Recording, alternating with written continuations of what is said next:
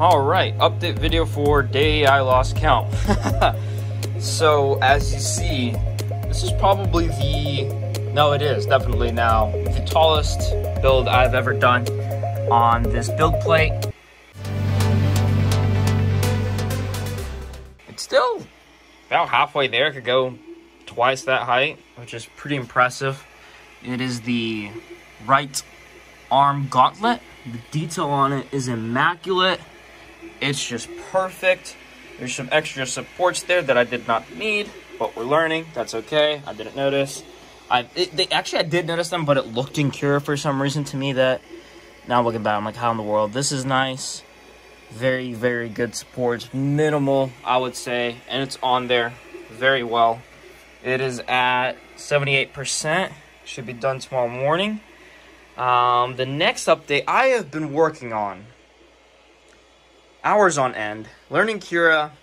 Just basically what I've been doing is throwing in pretty big and complex and oddly shaped models and editing them, editing all the settings, and just seeing the results that I get. I initially got this at about 1 hour and 7 minutes, or excuse me, 1 day and 7 hours of print. I've got it down now to 23 hours. And this is with minimal support, and it seems like it'll hold on. So it's using tree supports, and I added one custom support just for kicks and giggles right there.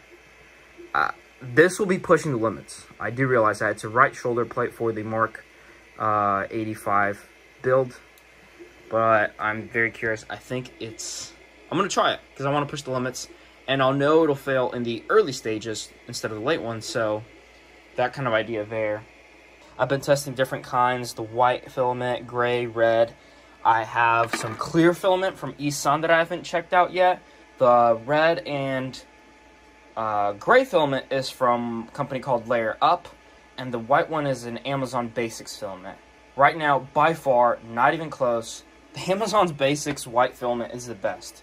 It feels nice, it's the sturdiest, the prints come out looking the cleanest, the nicest. Minimal to no stringing. I like it the most.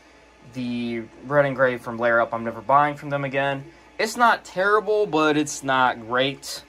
Amazon Basics I like. I'm curious about the clear transparent filament.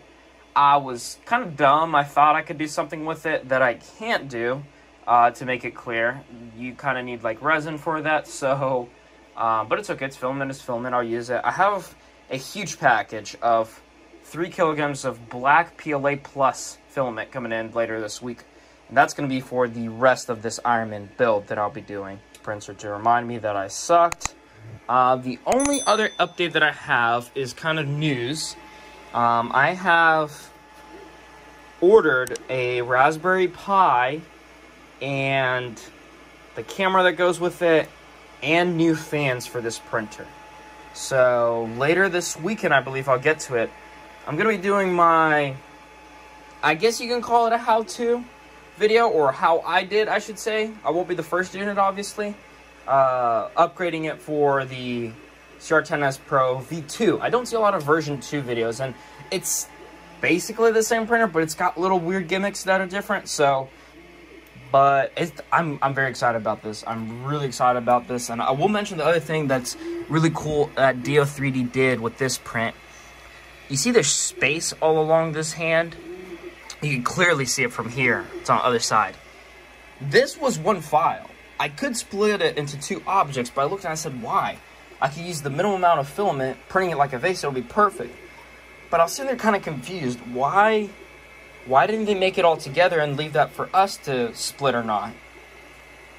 And then I realized, this line right here, there's no detail on the right side of it. I believe the same is the case for here. So, well, not completely. There's some detail there. But I think the idea is when they designed it, and maybe I'm wrong, you can file down the sides that it's not meeting to make the circumference of it smaller. Maybe, for fitting. I'm not going to do much custom fitting yet. I think 100% is going to do well for me. We will see. I might be proven wrong, but this looks pretty good. I mean, it's definitely bigger, not smaller than I need. But I'm okay with that. I can always add padding. I always need room for wires, etc. That's fine. I don't want to be feeling like I'm in a scuba diving suit that's made out of plastic, you know. So there you go, guys. That's a summarized video update for today. And be sure to catch the next one, because it's going to get exciting when we do these upgrades and the rest of the body of the Ironman Mark 85 coming together.